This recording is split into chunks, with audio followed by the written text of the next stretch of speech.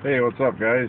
I'm out here by my favorite local garbage dump where I can't bother nobody with my loud music.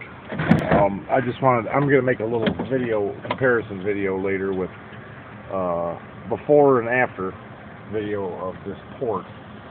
It's like a lot crazier, louder than it used to be. So what I'm trying to do is catch how much more the roof flexes than it used to. I actually have a whole layer of spray foam above the headliner. So I mean, it's like solid as a rock, when you punch it, but it still flexes the whole roof when you turn it up. So I'm just want to catch that a little bit so you can see what's going on. Oh yeah, I'm playing with different porting in my 10s too, just for fun.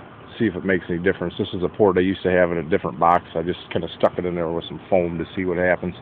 That doesn't make much difference. They don't do much. They sound pretty good if you don't have the 18 turned on, but they just don't do much, So here we go. Give you a little demo of this roof flex.